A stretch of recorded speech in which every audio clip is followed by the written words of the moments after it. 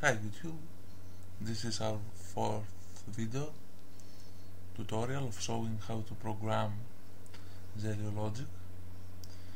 In this video we will show how to use SFC function blocks using steps, using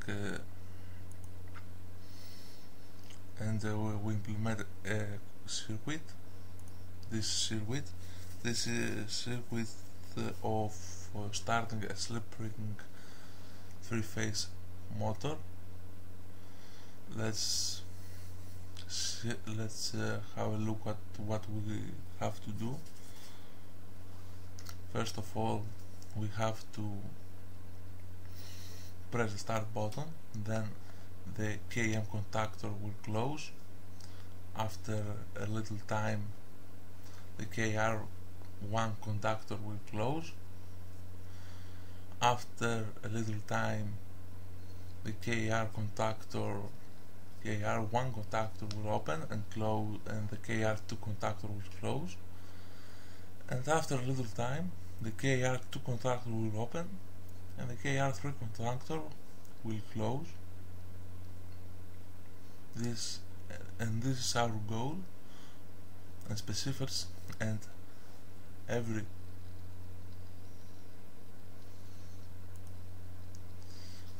time we will have, and if we need to push the stop button, or we haven't, or the overload will be energized, the motor have to stop at every step. Now let's program the Zelio to do what we want. First of all, we will need 3 inputs. This will be the stop input,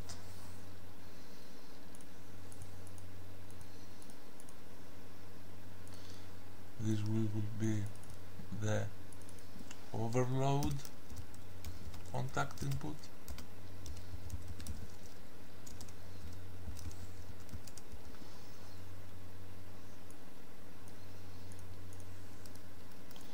and this will be the start input.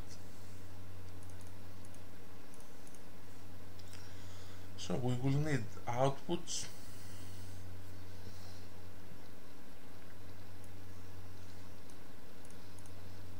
The outputs the Zelio outputs will drive the contactors. This will be the KR1 contactor. This will be the KR2 contactor.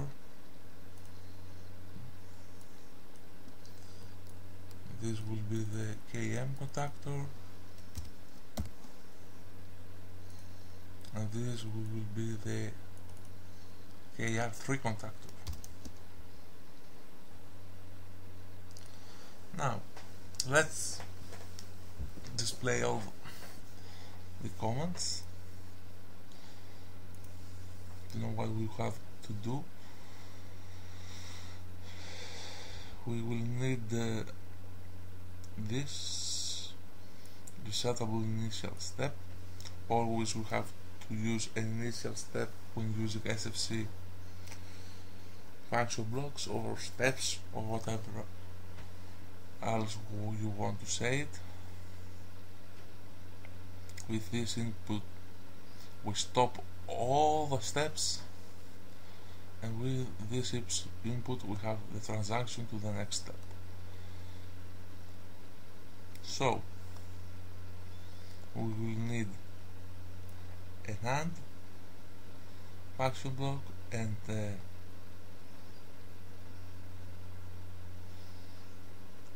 AND function block that we will drive this. The NAND function block will be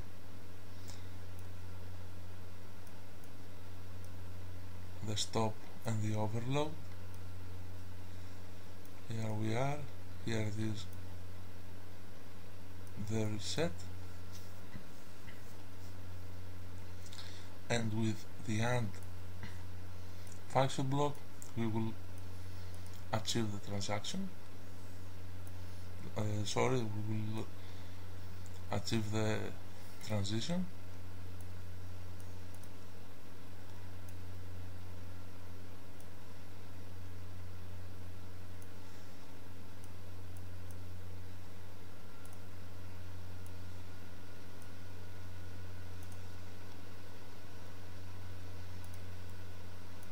And let's make it look nice and clean, so we could it's very important to have a clear circuit, so we won't mess up at any way. So now let's insert the step function block. We will need a timer for the transition. Here it is.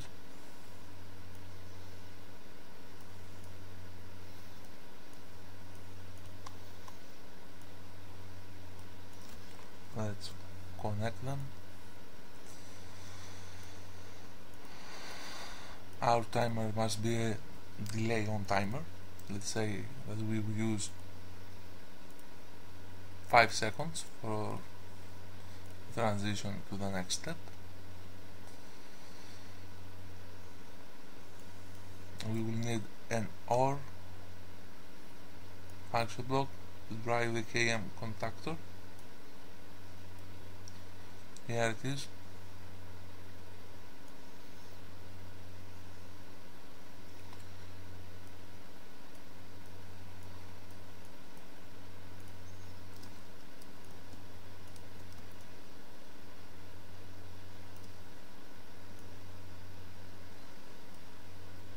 We will have the same step again. This we will reset our timer. When we are at this step, the KM contactor still remains closed and the KR contactor will close.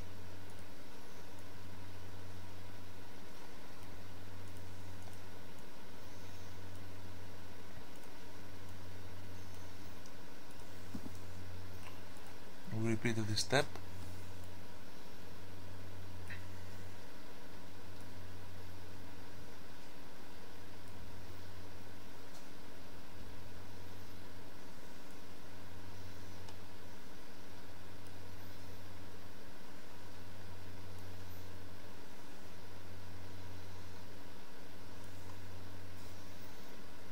And at this step the KM contactor remains closed and the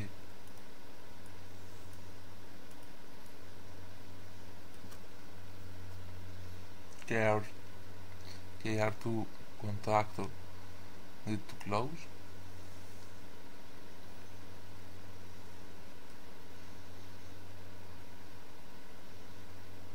This is our final step. We won't use any time.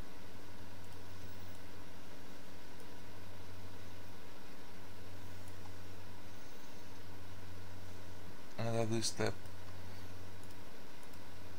must be closed, the KR3 contactor and the KM contactor.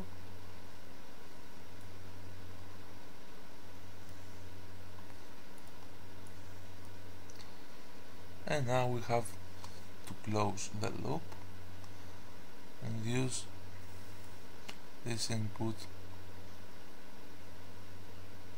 to reset the loop.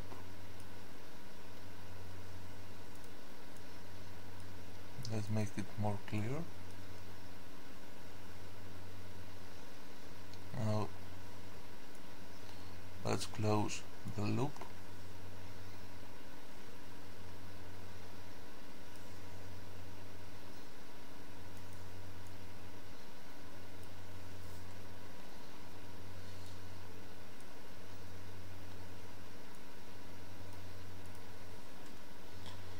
Now let's simulate the circuit.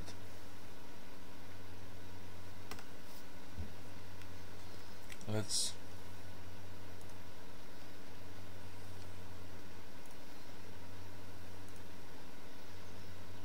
run it, the simulation. If the overload protection is energized, the circuit can't start, the motor doesn't start, no one contactor will be energized. If the stop button is pressed, it's happened the same.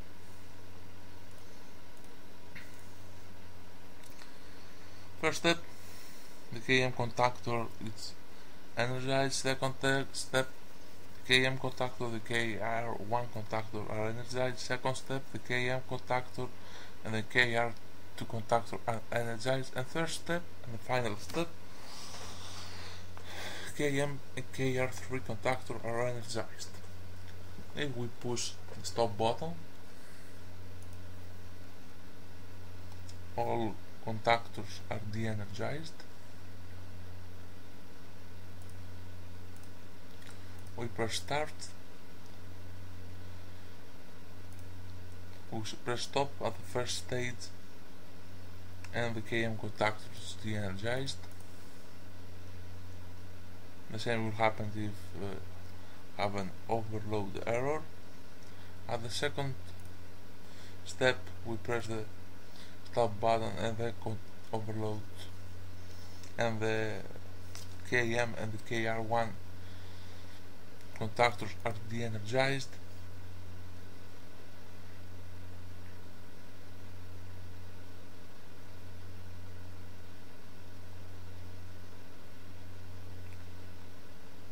Now at the third step,